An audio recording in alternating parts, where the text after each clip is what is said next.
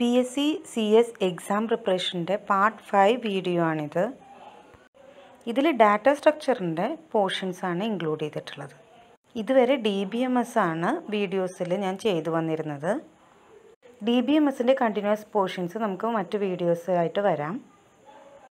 ഒരു സബ്ജക്റ്റ് തന്നെ കണ്ടിന്യൂസ് പഠിക്കാതെ പല സബ്ജക്ട്സും മാറി മാറി പഠിക്കുന്ന ഒരു ടെക്നിക്കാണ് നല്ലതെന്ന് കേട്ടിട്ടുണ്ട്. അപ്പോൾ നിങ്ങളും അങ്ങനെ തന്നെ ചെയ്യുമെന്ന് കരുതുന്നു.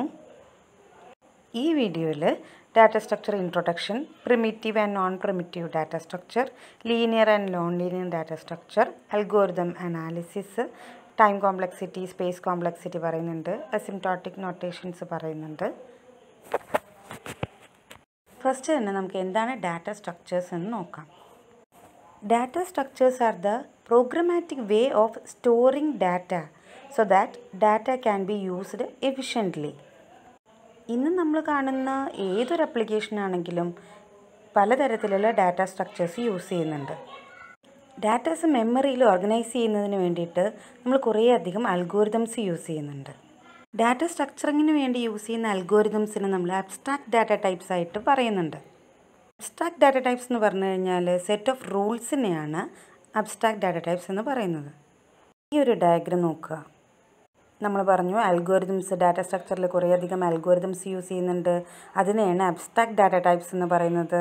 അബ്സ്ട്രാക്ട് ഡാറ്റ ടൈപ്സ് എന്ന് പറഞ്ഞു കഴിഞ്ഞാൽ സെറ്റ് ഓഫ് റൂൾസ് ആണ്. Data structure can be defined as the group of data elements which provides N efficient way of storing and organising data in the computer so that it can be used efficiently. Data സ്ട്രക്ചറിന് കുറച്ച് examples നോക്കുകയാണെങ്കിൽ arrays, linked list, stack, Q, ഒരുപാട് examples വേറെയുണ്ട്. നമുക്ക് നോക്കാം. എവിടെയെല്ലാമാണ് ഈ data സ്ട്രക്ചേഴ്സിൻ്റെ usage വരുന്നത്, അതിൻ്റെ applications വരുന്നത്? Operating system, compiler design, artificial intelligence, graphics, ഇതിലെല്ലാം നമ്മൾ പലതരത്തിലുള്ള ഡാറ്റ സ്ട്രക്ചേഴ്സ് യൂസ് ചെയ്യുന്നുണ്ട്. Types of data structure.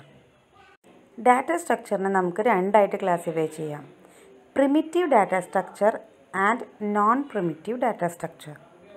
Primitive data സ്ട്രക്ചറിൽ യൂസ് ചെയ്യുന്നത് പ്രിമിറ്റീവ് ഡാറ്റ ടൈപ്സ് തന്നെയാണ്. എന്താണ് പ്രിമിറ്റീവ് ഡാറ്റ സ്ട്രക്ചേഴ്സ്? ഒരു സിംഗിൾ വാല്യൂ മാത്രം ഹോൾഡ് ചെയ്യാൻ പറ്റുന്ന ഡാറ്റ ടൈപ്സ് അല്ലെങ്കിൽ data സ്ട്രക്ചേഴ്സാണ് primitive data structures. Example ഇൻറ്റ്, ക്യാർ, float, double, pointer, ഇതെല്ലാം പ്രിമിറ്റീവ് ഡാറ്റ സ്ട്രക്ചറിൽ വരുന്നതാണ്. നോൺ പ്രിമിറ്റീവ് ഡാറ്റ സ്ട്രക്ചേഴ്സ്, ഇതാണ് നമ്മളുടെ ഡാറ്റ സ്ട്രക്ചറിൽ നേരത്തെ പറഞ്ഞ എക്സാമ്പിൾസ് എല്ലാം വരുന്നത് ഇവിടെയാണ്. ഈ നോൺ പ്രിമിറ്റീവ് ഡാറ്റ സ്ട്രക്ചേഴ്സിനെ രണ്ടായിട്ട് ഡിവൈഡ് ചെയ്യുന്നുണ്ട്: linear data structure, non linear data structure. അപ്പം നോൺ പ്രിമിറ്റീവ് ഡാറ്റ സ്ട്രക്ചറാണ് രണ്ടായിട്ട് ഡിവൈഡ് ചെയ്തിട്ട് ഒന്ന് linear data structure, next one non linear data structure. Linear data സ്ട്രക്ചറിൽ ഡാറ്റ അറേഞ്ച്മെൻറ്റ് ഒരു സീക്വൻഷ്യൽ മാനറിലായിരിക്കും. ലീനിയർ ഡാറ്റ സ്ട്രക്ചറിൽ വരുന്ന എക്സാമ്പിൾസാണ് arrays, linked list, stacks, Q. ഈ എല്ലാ ഡാറ്റ സ്ട്രക്ചേഴ്സിലും ഡാറ്റ അറേഞ്ച് ചെയ്തിരിക്കുന്നത് ഒരു sequential മാനറിലാണ്. In these data structures, one element is connected to only one another element in a linear form. Linear data സ്ട്രക്ചറിൽ ഒരു element വേറെ ഒരു എലമെൻ്റായിട്ട് മാത്രം കണക്ഷൻ ഉണ്ടായിരിക്കുള്ളൂ. എന്നാൽ നോൺ ലീനിയർ ഡാറ്റ സ്ട്രക്ചറിൽ one element is connected to the n number of elements. Examples tree, graph. The elements are arranged in A random manor. Data സ്ട്രക്ചറിൻ്റെ മറ്റൊരു തരത്തിലുള്ള ക്ലാസിഫിക്കേഷനാണ് static data സ്ട്രക്ചറും dynamic data സ്ട്രക്ചറും. Static data സ്ട്രക്ചറിൽ size is allocated at the compile time. Therefore the maximum size is fixed. Data സ്ട്രക്ചറിൻ്റെ size run ടൈമിൽ allocate ചെയ്യുന്നതാണ് dynamic data structure. Therefore the maximum size is flexible. Example നമുക്ക് എല്ലാവർക്കും അറിയാം. Static data സ്ട്രക്ചറിന് എക്സാമ്പിളാണ് array. Dynamic data സ്ട്രക്ചറിന് example വരുന്നതാണ് linked list. ഒരു diagram നോക്കിക്കഴിഞ്ഞാൽ data സ്ട്രക്ചറിൻ്റെ classification നന്നായിട്ട് മനസ്സിലാവും. Data സ്ട്രക്ചറിനെ primitive data സ്ട്രക്ചറായിട്ടും non primitive data സ്ട്രക്ചറായിട്ടും classify ചെയ്തിരിക്കുന്നു. പ്രിമിറ്റീവിൽ വരുന്നതാണ് ഇൻറ്റ്, ക്യാർ, ഫ്ലോട്ട്, പോയിൻ്റർ എല്ലാം. നോൺ പ്രിമിറ്റീവിനെ വീണ്ടും രണ്ടായിട്ട് ക്ലാസിഫൈ ചെയ്തിരിക്കുന്നു, ലീനിയർ ആൻഡ് നോൺ ലീനിയർ. ലീനിയറിനെയാണ് നേരത്തെ നമ്മൾ പറഞ്ഞ സ്റ്റാറ്റിക്കും ഡൈനമിക്കും ആയിട്ട് ക്ലാസിഫൈ ചെയ്തിരിക്കുന്നത്. സ്റ്റാറ്റിക്കിൽ വരുന്നതാണ് അറേ. ലീനിയറിൽ വരുന്ന ഡൈനമിക്കിൽ വരുന്ന data സ്ട്രക്ചേഴ്സാണ് linked list, stack, Q. Non ലീനിയറിൽ വരുന്ന രണ്ട് ഡാറ്റ സ്ട്രക്ചേഴ്സാണ് ട്രീ, ഗ്രാഫ്. പല എക്സാമിനും പല തരത്തിലുള്ള ക്വസ്റ്റ്യൻസ് ആയിട്ട് കണ്ടിട്ടുണ്ട്. ലീനിയർ ഏത്, നോൺ ലീനിയർ ഏത്, ഡൈനമിക്, സ്റ്റാറ്റിക് എങ്ങനെ വേണമെങ്കിൽ ചോദിക്കാം. അപ്പോൾ ഇതിൻ്റെ ക്ലാസിഫിക്കേഷൻ എല്ലാവർക്കും മനസ്സിലായെന്ന് വിചാരിക്കുന്നു. Next, algorithm. അൽഗോരിതം എന്താണെന്ന് നമുക്കെല്ലാവർക്കും അറിയാം. എങ്കിലും അൽഗോരിതത്തിൻ്റെ അനാലിസിസ് എല്ലാം വരുന്നതുകൊണ്ട് എന്താണ് അൽഗോരിതം എന്ന് ജസ്റ്റ് ഒന്ന് നോക്കാം. അൽഗോരിതം എന്താണ്? സെറ്റ് ഓഫ് റൂൾസ് ആണ് to perform calculations or problem solving operations, especially by a computer. Algorithm contains finite set of instructions which are being carried in a specific order to perform the specific task. Algorithm ഒരു complete പ്രോഗ്രാമോ കോഡോ അല്ല, but ഇതൊരു problem solving മെത്തേഡാണ്. ഇത് നമുക്ക് flow chart, pseudo code എല്ലാം use ചെയ്തിട്ട് represent ചെയ്യാൻ പറ്റും. അൽഗോരിതത്തിൻ്റെ characteristics: input, output, അൺആംബിഗ്വിറ്റി, finiteness, effectiveness, language independent. അൽഗോരിതത്തിന് 0 or more inputs ഉണ്ടായിരിക്കും, 1 or more ഔട്ട്പുട്ട് ഉണ്ടായിരിക്കണം. Instruction should be clear and simple. Algorithm contain a limited number of instructions. An algorithm should be effective. Algorithm must be language independent. Algorithm analysis. Algorithms നമുക്ക് 2 levels ആണ് analyse ചെയ്യാനുള്ളത്. First one is before creating the algorithm and second is after creating the algorithm. Priori analysis and posterior analysis. Priori analysis അൽഗോരിതത്തിൻ്റെ theoretical analysis ആണ്. Algorithm implement ചെയ്യുന്നതിന് മുൻപ് നടത്തുന്ന അനാലിസിസാണ് priori analysis. Algorithm implement ചെയ്യുന്നതിന് മുൻപ് ഏതൊക്കെ ഫാക്ടേഴ്സാണ് check ചെയ്യേണ്ടത് അതെല്ലാം പ്രിയോറി അനാലിസിസിലാണ് ചെയ്യുന്നത്. For example, processor speed which has no effect on the implementation part. അനാലിസിസാണ് posterior analysis. ഇതാണ് practical analysis of N algorithm. ഇത് അൽഗോരിതം ഇംപ്ലിമെൻറ്റ് ചെയ്തതിന് ശേഷം നടക്കുന്ന അനാലിസിസാണ്. Posterior analysis is achieved by implementing the algorithm using any programming language. Posterior analysisലാണ് നമ്മൾ running time, space എല്ലാം analyse ചെയ്യുന്നത്. Algorithm complexity. The performance of the algorithm can be measured in 2 factors: time complexity and space complexity. ഇത് രണ്ടും posterior അനാലിസിസിൽ വരുന്നതാണ്. Time complexity of an algorithm is the amount of time required to complete the execution. Big O notation ആണ് time complexity denote ചെയ്യാനായിട്ട് use ചെയ്യുന്നത്. Execution complete ചെയ്യുന്നതിന് വേണ്ട number of steps count ചെയ്തിട്ടാണ് time complexity measure ചെയ്യുന്നത്. Big O നൊട്ടേഷനൊക്കെ detail ആയിട്ട് പറയുന്നുണ്ട്. Time കോംപ്ലക്സിറ്റിയിൽ തന്നെ വേർസ്റ്റ് കേസ് ടൈം കോംപ്ലക്സിറ്റിയാണ് കൂടുതലായിട്ട് കൺസിഡർ ചെയ്യുന്നത്. Worst case time കോംപ്ലക്സിറ്റിയിലാണ് maximum time ഒരു ഇൻപുട്ട് കൊടുത്തിട്ട് അത് എക്സിക്യൂട്ട് ചെയ്ത് വരുന്നതിന് ഏറ്റവും കൂടുതൽ ടൈം എടുക്കുന്ന കോംപ്ലക്സിറ്റിയാണ് worst case time complexity. Maximum time taken for any given input size. Space complexity: amount of space required to solve a problem and produce an output. ഇതാണ് space complexity. Big ഹോ notation തന്നെയാണ് space complexity measure ചെയ്യാനായിട്ട് use ചെയ്യുന്നത്. അൽഗോരിതത്തിൽ space use ചെയ്യുന്ന situations ആണ് പറയുന്നത്. To store programme instructions, to store constant values, to store variable values, to track function calls, jumping statements, etc. Asymptotic analysis.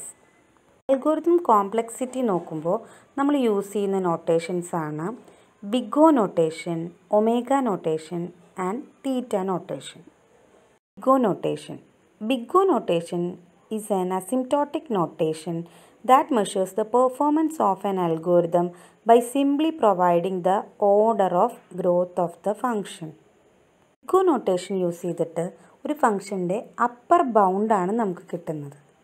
ഫംഗ്ഷൻ്റെ upper bound എന്ന് പറയുമ്പോൾ അതിനേക്കാളും മുകളിൽ ആ ഫംഗ്ഷൻ വർക്ക് ചെയ്യില്ല. ഒരു ഫംഗ്ഷൻ്റെ അപ്പർ ബൗണ്ട് നോക്കുന്നത് കൊണ്ട് തന്നെ ബിഗ് ഒ നൊട്ടേഷൻ മെഷർ ചെയ്യുന്നത് worst case time കോംപ്ലക്സിറ്റിയാണ്. Worst case time complexity എന്ന് പറയുമ്പോൾ നമ്മളൊരു ഇൻപുട്ട് കൊടുത്തിട്ട് ഏറ്റവും കൂടുതൽ ടൈം എടുക്കുന്നതിൻ്റെ എക്സിക്യൂഷൻ കംപ്ലീറ്റ് ചെയ്യുന്നതിന് ഏറ്റവും കൂടുതൽ time എടുക്കുമ്പോഴാണ് worst case time complexity വരുന്നത്. Big O notation expresses the upper boundary of then algorithm. It measures the worst case time complexity of the algorithm. The longest amount of time to complete its execution. രണ്ട് function ഉണ്ടെന്ന് വിചാരിക്കുക, F of എന്നും G of എന്നും, defined four positive integers. F of N equal to order of G of N ആണെങ്കിൽ F of N big of G of N ആണ് എന്ന് പറയുന്നത് എങ്ങനെയാണെന്ന് വെച്ചാൽ F of N less than or equal to C dot G of N. E എന്ന് പറയുന്നത് ഏതൊരു constant value ആയിരിക്കാം. അതായത് എഫ് ഓഫ് എൻ ഒരിക്കലും ജി ഓഫ് എന്നിനേക്കാളും മുകളിൽ ഫാസ്റ്ററായിട്ട് പോവില്ല. എഫ് ഓഫ് എൻ എന്ന് പറയുന്നത് order of G of N ആണെങ്കിൽ ഒരിക്കലും F of N G of എന്നിനേക്കാളും ഫാസ്റ്ററായിട്ട് പോവില്ല. f of n does not grow faster than g of n, or g of n is an upper bound of the function f of n. ഈ diagram നോക്കുമ്പോൾ മനസ്സിലാവും ഇത് big O നൊട്ടേഷൻ്റെ ഡയഗ്രാമാണ്. നേരത്തെ പറഞ്ഞ എക്സാമ്പിളുമായിട്ട് നോക്കുക, F of എന്നും G of എന്നും ഉണ്ട്. ഇതിൽ നോക്കിയാൽ അറിയാം എഫ് ഓഫ് എൻ അതിൻ്റെ പാത്ത് എങ്ങനെയാണ് വരുന്നത്, ജി ഓഫ് എന്നിൻ്റെ പാത്ത് എങ്ങനെയാണ് വരുന്നത്. ഒരിക്കലും F of N G of എന്നിനെ overcome ചെയ്ത് പോവില്ല, upper bound. Next omega notation. ഇത് ബെസ്റ്റ് കേസ് സെനാരിയോ ആണ് മെഷർ ചെയ്യുന്നത്. ബെസ്റ്റ് കേസ് എന്ന് പറയുമ്പോൾ നമ്മളൊരു ഇൻപുട്ട് കൊടുത്തിട്ട് ഏറ്റവും പെട്ടെന്ന് അതിൻ്റെ എക്സിക്യൂഷൻ കംപ്ലീറ്റ് ആയിട്ട് കിട്ടുന്നതാണ് ബെസ്റ്റ് കേസ്. ഇത് മെഷർ ചെയ്യുന്നത് lower bound of an algorithms running time. It measures the best amount of time an algorithm can possibly taken to complete.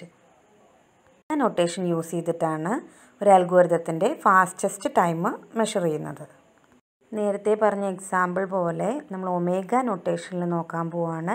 F of എന്നും ജി ഓഫ് എന്നും രണ്ട് ഫങ്ഷൻസ് ആണ്. F of N equal to omega of G of N ആണെങ്കിൽ F of N greater than or equal to C dot G of N.